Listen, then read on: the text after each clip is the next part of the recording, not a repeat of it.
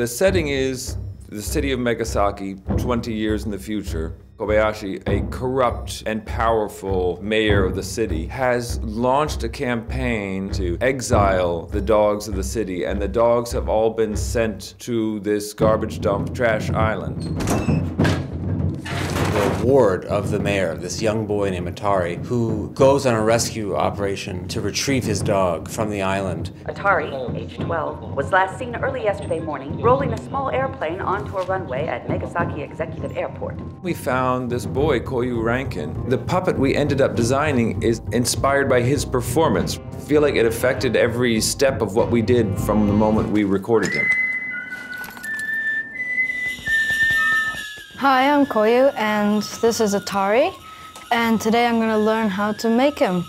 And we start off by making a hero face. So once we've got that, we can make pretty much any expression we want. Then have a go. How do you feel about the clay? What's it like to work with? It's hard. Yeah? This is you in two halves without you being in there. So upstairs, we've made this plasticine sculpt. Perfect. You lay him down, put clay all the way around him, and then in the ovens we'll bake in foam so we can make all the flesh and the bits that go onto it. That's an armature.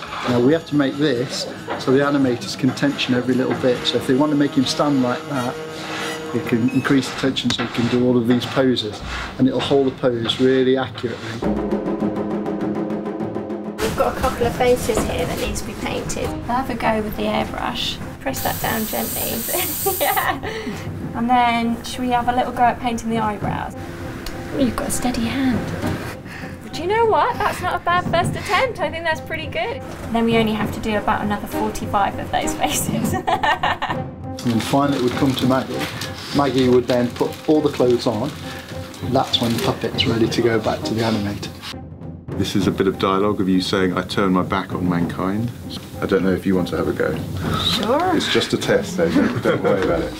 Yeah, there you go. And now we can check what you've just done here. Yeah, what you've just moved is now part of the sequence.